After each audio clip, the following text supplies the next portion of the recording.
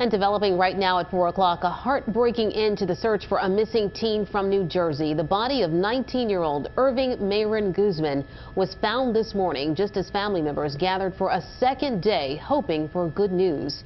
His body was found in a marshy area in Pleasantville, Atlantic County, near the spot where he was last seen at the Centerfolds strip club on Delilah Road. No foul play is suspected, but family members are calling for a thorough investigation right now. Eyewitness News reporter Matt Petrillo is in Pleasantville with the latest. Matt. Yeah, that 19-year-old was last seen early Sunday morning leaving Centerfolds. His family doesn't believe there was no foul play. Sí, queremos justicia. Friends and family members of Irving Mayrin Guzman chanted in Spanish saying justice for Irving and marched on East Delilah Road towards Pleasantville City Hall this afternoon.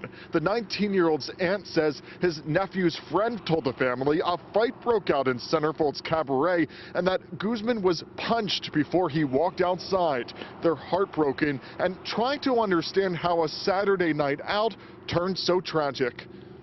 His friend, he said when he come out, he asked to the security, and the security told him, oh, they got fight.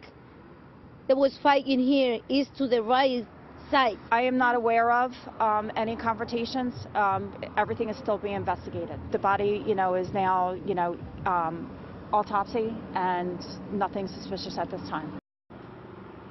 And we also called the club seeking comment but haven't heard back. Live in Pleasantville, Matt Petrillo, CBS 3 Eyewitness News.